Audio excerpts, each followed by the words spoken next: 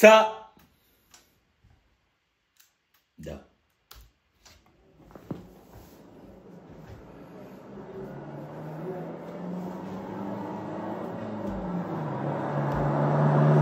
Hold on.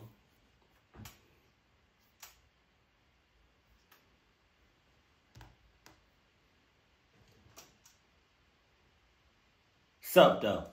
I'm glistening. Can you see it? It's a little toasty in here. Hold on now.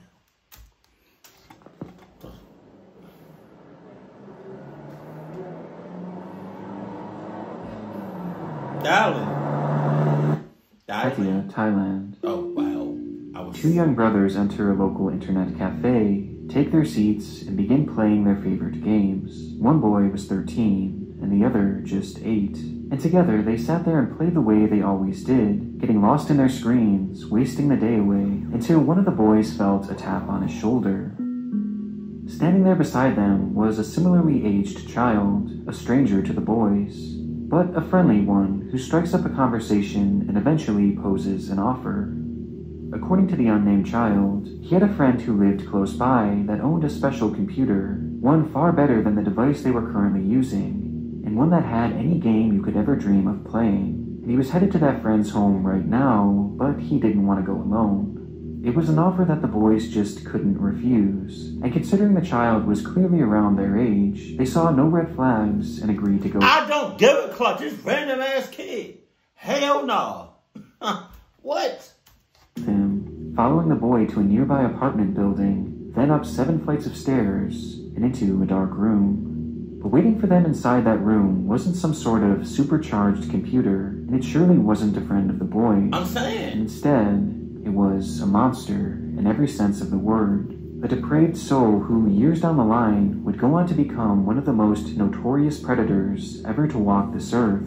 An entity known only at the time as Mr. Swirl. And these children had just fallen into his trap. Oh, shit.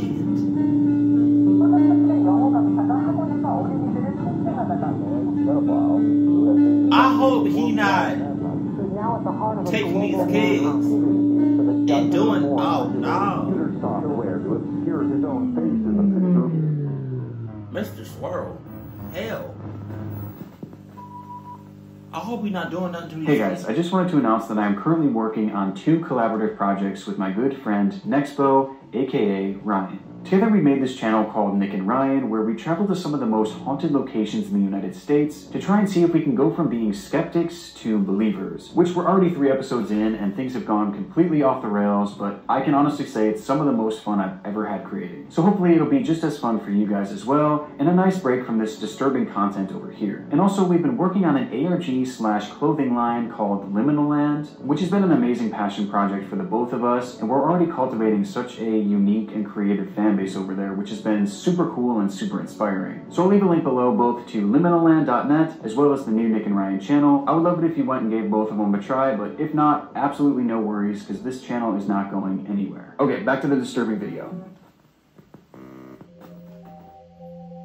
It's unclear if they knew what they were looking for, or if they had just happened upon it by pure chance. But in 2004, German police entered a long-forgotten storage unit where beneath the piles of junk and old appliances, they'd unearthed a single hard drive. Once plugged into the computer, the device revealed hundreds of images, some showing various locations, breathtaking scenery, delicious meals, and CP. Delicious meals. Delicious meals. That shit does not look delicious. Are you just saying that? You must be just, that look nasty. I'm sorry. It don't. I don't see no flavors. I don't see no seasonings. I don't see no juices. Like, ain't nothing going on. Oh no, that look nasty.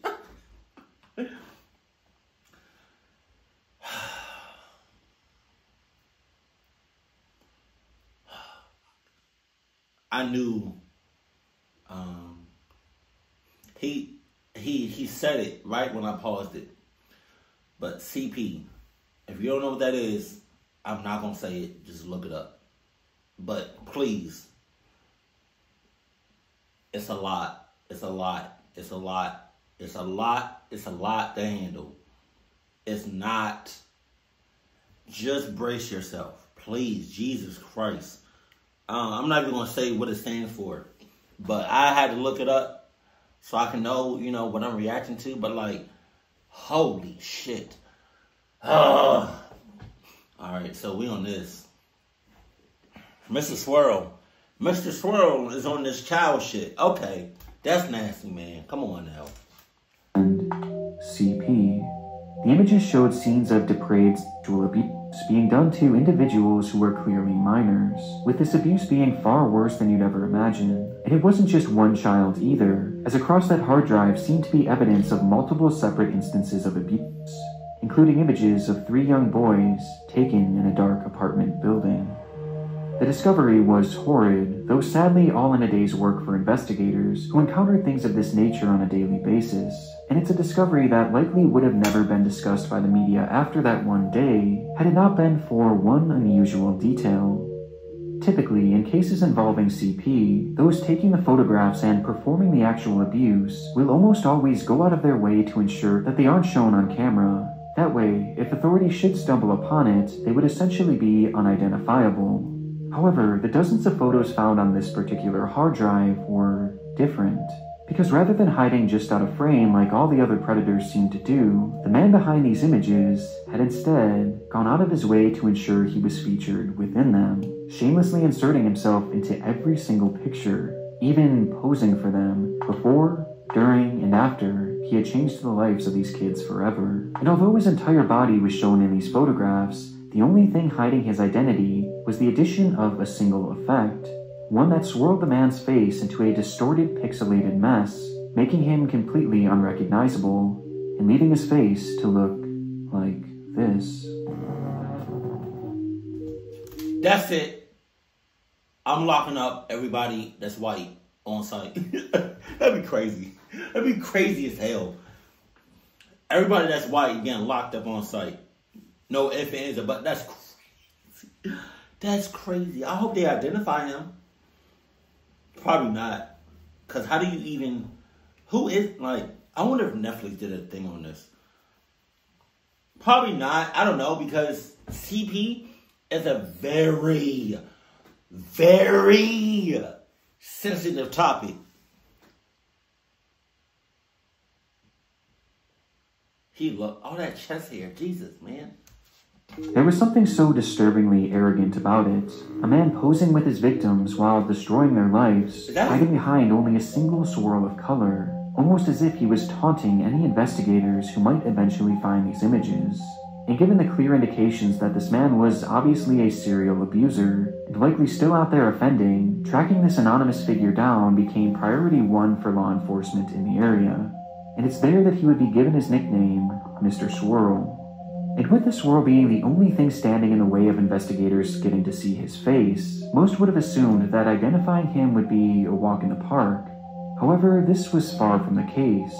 As the images began to be dissected, it quickly became apparent that deciphering the sensor was going to be far more difficult than initially thought, and potentially even impossible, as the pixels had been scrambled in such a unique way that there wasn't any known method to unscramble it.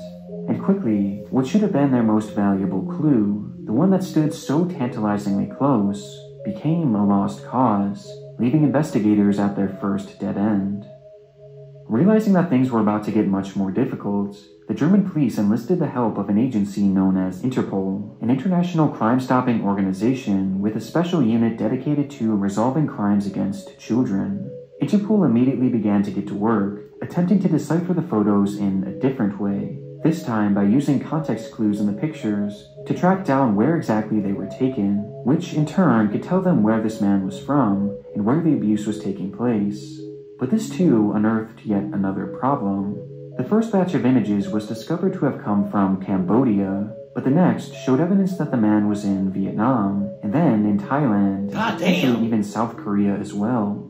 Rather than gaining clarity, the locations of these images instead made the search even wider, as the man was seemingly traveling from country to country, committing his crimes and then fleeing, thus never staying long enough for law enforcement to catch up with him, making it completely unclear to investigators where he was actually from. And given just how vast his travels were, At this point, it was realized that Mr. Swirl could be... Man, I felt bad for his family or his parents if his parents are still alive, because it's like, man, how do you, to be the same blood, to have the same blood as somebody as bad as him, as Mr. Swirl, or some of these crazy ass, bad, awful, truly awful people on this planet, to have the same blood as them makes me want to just like if I ended up finding out like one of my family members, like one of my blood family members did something like him, like Mr. Swirl, or just off the wall shit, I got half a mind to take all the blood out of my body and just put in some new blood. Because I don't want to have nothing to do with you at all. Like, can you imagine how R. Kelly's kids must have felt when they found out? Oh man. Oh God. Anywhere. A moving target, so to speak. And an active one as well. During the investigation, which would later be dubbed Operation Vico, in reference to Vietnam and Cambodia, which seemed to be the main sites of his abuse, investigators made a disturbing discovery: that Mr. Swirl's photographs were not exclusive to just that hard drive, as photo after photo began to appear on various online forums, with all of them featuring that disturbed, swirling face. The images were shared across the web seemingly straight from the man himself, and were sent out to various predatory groups that were filled with individuals just as sick as he was. Within these groups, it was considered a badge of honor to show your body and face within the content you made, thus leading to the sender becoming well respected among his peers, which showed us two things. One, that this was likely the reason why Mr. Swirl inserted himself in these photos, as it had led to him becoming a beloved member of their twisted community, in turn granting him access to all the CP he could want. And two, that the images found on the hard drive did not account for his whole body of work, as in these chat rooms and forums, police would find far more photos featuring their suspect, raising the total from a few dozen to nearly 300. By this point, Mr. Swirl had been untraceable. Authorities were essentially searching for a ghost, and though these new images must have felt like a gut punch at first, they would eventually as many pictures of him with a swirl on his face, as many of those pictures are online, it's almost as if he wants people to find him, to find who he is. But it's like, it's almost impossible, damn near impossible, to identify him. But I feel like, I don't even know how you would go about where do you even start from? Oh man. To be integral to their investigation, as for the first time in their hunt, Mr. Swirl had made a key error. Within these postings, Mr. Swirl had forgotten to hide his IP address, in turn revealing the general area in which they had been sent, with the location being Vancouver, Canada. This break revealed the key detail that he had some sort of tie to Vancouver, and that he was likely a sex tourist. Canada? Alright, that's it. Have Canada shut down. Nobody leaving, nobody coming in. I don't give a damn who they is. I don't care what it is. Shut it down. Just like that Simpsons movie. If you gotta put a dome over Canada, Dome Depot, then do it. I don't want to see no bugs coming and going. I don't want to see no birds flying in and out of Canada. I don't want to see none of that. Shut this shit down. Shut Canada down. If I see anything or anyone coming and going and you were supposed to be in charge of that little area, that little spot, and you let something slip by you, you let somebody slip by you, even though you're supposed to be on guard, on watch 24/7, you doing time, that's treason. You doing time for treason, and you might get the death penalty. Someone who travels to countries that have loose laws around their age of consent in order to be able to abuse children without any repercussions. With Mr. Swirl clearly doing the same thing. I gotta run that back. That's crazy. Loose laws. And that he was likely a sex tourist, someone who travels to countries that have loose laws around their age of consent. So there's countries out here that has loose laws involving the age of consent. That is so disturbing. Loose law. What countries is that? What countries are those? Don't let it be America. Because we don't play that shit. Hold on now. In order to be able to abuse children without any repercussions. Are you serious? With Mr. Swirl clearly doing the same thing, visiting multiple countries in Asia, making his material, coming home, and then sharing it with his friends. It certainly didn't solve the case, but it was finally a step in the right direction. And unbeknownst to the team working on Operation Vico, they were quickly approaching... Hold on, I just realized something. He went to Canada. So, Canada got loose laws involving age restrictions and kids and stuff. I feel like that should be globally, like, protect these kids at all costs. Make these laws strong as shit with some serious repercussions. Loose, death, man. And bigger revelation. As authorities were working hard on pinning down Mr. Swirl's location, some members of the team held on hope that the images themselves could still be unscrambled, and upon digging a bit deeper, one member of the team would actually recognize the swirl as having come from a fairly standard editing program, which revealed something. The swirl effect wasn't like a typical sensor or blur. Those effects completely mask or even remove the pixels from the actual photograph, making them nearly impossible to decipher.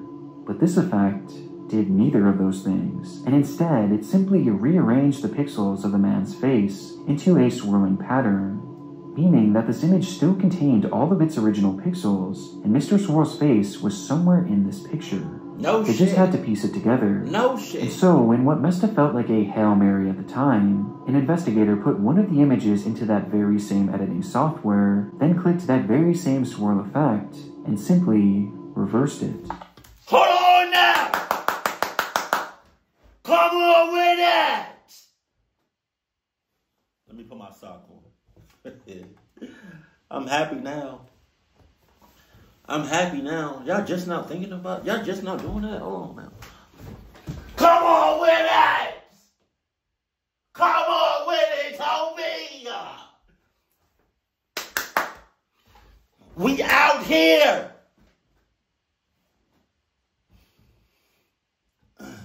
My throat hurts. Come on now, we out. Let's go. I got a problem now. Why did it take me this long to do that? Hell no.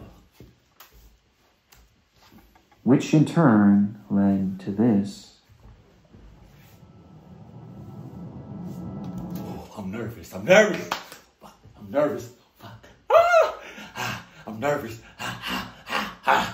Have I seen this person before? Hold on. Oh shit. Oh, I'm nervous. Okay. Hold on now.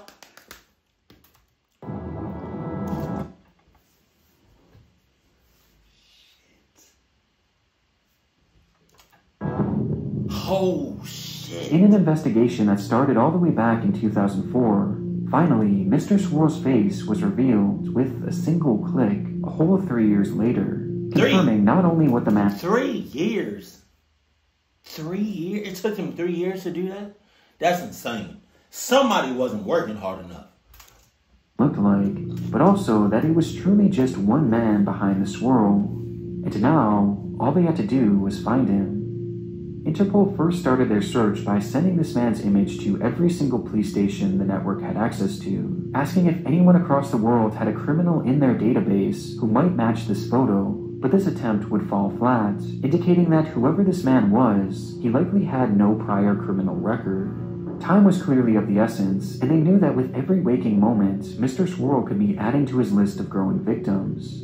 And wanting to act fast, Interpol made a fairly unprecedented decision. They reached out to every single major news outlet across the world and asked them to show this man's face on their broadcast to help bring this predator to justice. Additionally, the images of Mr. Swirl's face were also plastered in all corners of the internet, and within just one day, the story was quite literally everywhere. What started as a small search for an anonymous man had become an international manhunt overnight, and within just hours, Mr. Swirl would be anonymous no more. Top news story this hour. The worldwide search for a suspected pedophile is concentrated in Thailand this morning. We now know the suspect is a Canadian. The CBC's Michael McAuliffe reports from Bangkok. This morning, Interpol announced they now believe they know who the man is. He's been identified as a Canadian, 32-year-old Christopher Paul Neal. His name is Christopher Paul Neal. Not only did Neal's face and body match perfectly with Mr. Swirl, but he also had grown up just outside of Vancouver where the IP was tracked to. And he had moved from country to country across Asia in recent years, countries like Cambodia, Vietnam, and Thailand. The resemblance was so undeniable that even one of his own family members came forward to help identify him. Christopher Neal was in fact Mr. Swirl, a discovery that came with some disturbing revelations.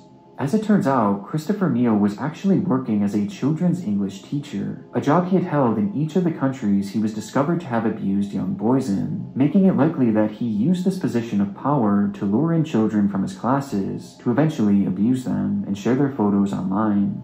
Along with this, it was also revealed that he had used his relationships with young boys to help lure in other children for him to assault. As looking back on the story that started this video, he had recruited a clueless child he knew to lure those two brothers back to his apartment. This discovery also shined a spotlight on his social media pages, and specifically his MySpace page, where he chillingly wrote, "Loving Asia, will I ever come back?" while in the midst of his abuse spree. But for me, one of the most shocking revelations was that those images that he had posted during the investigation weren't actually posted to his computer. At some point in the early 2000s, Neal had stopped home for a brief vacation to visit his family, and while there, he decided to upload all of his CP to his internet friends. But rather than using his personal device or a public computer, he instead broke into his own brother's laptop and uploaded his content there. That way, the images would be tracked to his brother and not him, which explained why he never bothered to hide his IP address. The more they learned, the more disturbed the story became, as even at the time they discovered his identity, it was revealed that he had currently been working in South Korea as a teacher. But when the officers arrived to arrest the man, he was already long gone. Having certainly seen his face all over the news, Christopher made the decision to flee the country, being spotted in this image captured at an airport in Thailand, as he had flown to the country likely in an attempt to find refuge. Throughout the following days and weeks, his likeness would turn up time and time again in the country, indicating that he was somewhere in Thailand hiding out. And having cornered him in the region, it wouldn't take long for police to knock on the door of an abandoned house in the middle of nowhere, in which Christopher Neal happened to be hiding, bringing the multi-year search for Mr. Swirl to an end.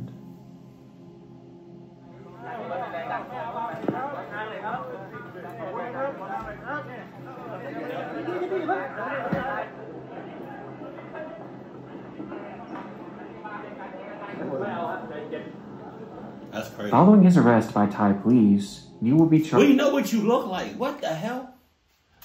For his assault on those 3 young boys from the internet cafe, as it was the only crime they could prove had taken place in their country, and with it carried a prison sentence of 5 years. Get the hell. No. That does make sense. You know, you think about it. He's in a place where, you know, doing things to children it's not that serious. You know? So I would imagine, okay, it makes sense for him to only do like 5 years. The sentencing was light, but the plan was to have Neil turned over to Canadian authorities after he did his time in Thailand, where they would also prosecute him all over again, with the hope being that they could do the same thing with countries like Cambodia and Vietnam, and essentially force him to live out his life in prison. However, when the sentence was completed in 2012, and Christopher was deported back to Canada, the shocking decision was made to allow Christopher Neil to walk free. I gotta put my sock back on for this one.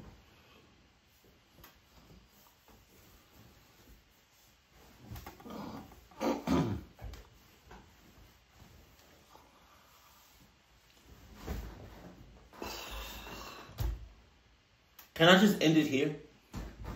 Can I? We got like 4 minutes left. Can I just end it here, please? Please, please, please. I don't like. You're like no. The fact that he was a teacher. When Neil was detained in Canada, authorities let him walk under the condition that he would never own a device that connected to the internet again, as well as the agreement that he would stay away from parks, schools, and also register as a sex offender. I can't for the life of me understand why this does that, or so when somebody's registered as a does that stay with you for the rest of your life? I hope it does. Was made, but from what I could gather, it seemed to center around the fact that his crimes were international, and that none of his other victims had actually come forward, meaning the other countries they had hoped would prosecute never actually bothered to pursue it. And because his crimes didn't happen on Canadian soil, not much could really be done, legally speaking. And so in the end, the hunt for Mr. Swirl ended up lasting almost as long as the sentence he served. And even after everything this man did, he was let loose and allowed to assimilate back into society. But this isn't where our story ends. Not even a full year later in 2013, it would be uncovered that Christopher Neil had somehow managed to purchase a computer, and also connect it to the internet, a clear violation of his conditions. And though he claimed it was just for writing a book about his life experience... My ass! Hey, bro. Hey, Mo. Hey, real talk, Mo. Like, hey, I'm about to pop one of these veins right here on the side of my neck. Because I'm pissed. I'm pissed right now. I'm pissed. I want to turn this off and just like, I don't know. I need some sage. I need to light some candles. I need to talk to God real quick. Like, When investigators seized the device, they would, unsurprisingly, find even more CP, 25 images to be exact, Jesus. Including 2 with his signature swirling face. As it turns out, Christopher had been using the device to contact his fellow friends, where he would even message one of his disturbed friends right after his release, saying, "The swirl liveth still," proving without a shadow of a doubt that he was remorseless about his crimes, and took pride in his new nickname. And somehow, the discovery got even worse from there, as it was revealed that a friend of his had shown him how to access the deep web, and how to share these photographs in practically an untraceable way, thus allowing him to continue being active in these predatory groups, no matter what restrictions were placed on him. After Canadian police made this discovery, Christopher would yet again be arrested, and this time they had the chance to really send a message and put him away forever, as clearly letting him walk away the first time was a mistake, as he wasn't reformed even in the slightest. And so, to make up for this, the judge would give Christopher Neil the whopping sentence of just 5.5 years, with time served, meaning that he would only end up in jail for a little over 14 months. The prosecution praised the sentence as a win, and Christopher vowed to change his ways, but it just doesn't sit right that as of 2016, Mr. Swirl, the man responsible for dozens and dozens of instances of extreme child abuse, which by the way are just the ones that we know of, is a free man, now living a normal life in Vancouver. And worst of all, he now has access to share this material through untraceable avenues, meaning that there is a good chance that he could still be out there obtaining, sharing, and who knows, maybe even producing his content. The case of Mr. Swirl is such a frustrating one. For once, a case of this nature gained worldwide attention and was pursued by the full extent of the law, with the folks over at Interpol doing a fantastic job with the case, only for it all to be deflated once he was finally captured. Just knowing that he's out there living a normal life after all this, after all the lives that he's forever affected, makes this one of the most disheartening cases we've covered to date.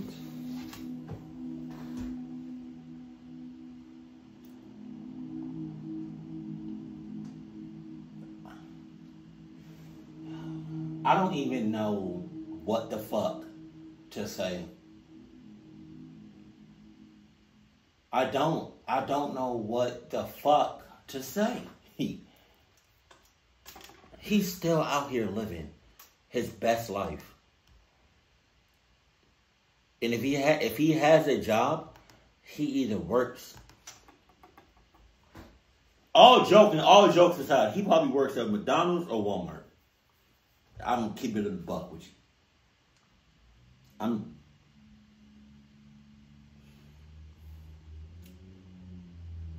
He's still out here living. That's the thing. He's still out here living.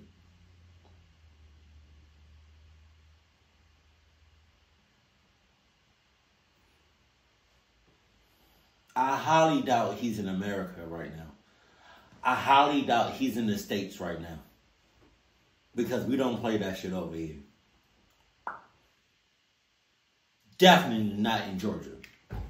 And I promise you, y'all, you're going to hear about me in the news. If I see him, it's on sight. I know what his face is like. I don't need to see his face ever again. I know what he looks like. If I see him, it's on sight. And I'm getting my $2 million that it should be a bounty on his head or something. I'm getting my monies after I get him. If he ever comes, man.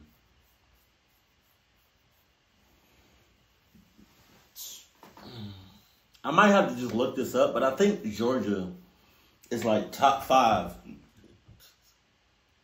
or like top 10 states in the United States that has the most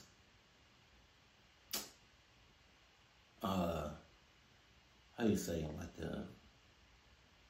the most I'm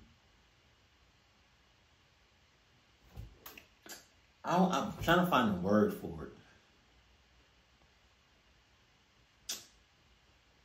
When it comes to traffic, y'all know what I mean.